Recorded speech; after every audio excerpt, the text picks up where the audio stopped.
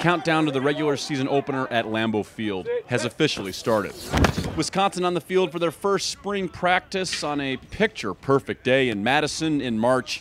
Coaches pushed fundamentals all day during the 2-hour practice, where there was a sense of familiarity heading into Paul Chryst's second year as head coach. Last spring, we were all just trying to learn the offense, learn the terms and all that. This spring, we're trying to make sure we iron out the little things, the details, the route depth, all that little stuff, just to make sure that we're perfect and stuff like that. So I'd say that's the biggest thing. Is just last year we were learning, this year we're trying to perfect the stuff.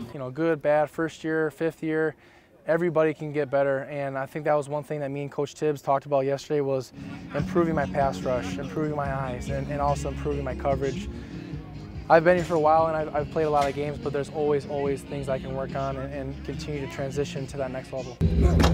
The biggest difference, other than the seniors who all took part in Pro Day last week, Justin Wilcox, who had his first chance to instill his imprint on this Badgers defense. Same scheme, different verbiage is the best way to look at it. A lot of the same scheme. We're going to still see the 3-4 defense, different play calls.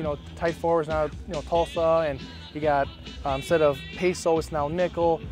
So it's the same core defense, but just different verbiage. And I think that's what the guys out here were learning today: the different verbiage, the different vocab, getting comfortable with Coach Wilcox, him becoming comfortable with our defense and our verbiage, and I think that's what's going to be exciting about this fall is getting comfortable this spring and moving on to the fall. At Camp Randall, I'm Chris Hall for UWBadgers.com.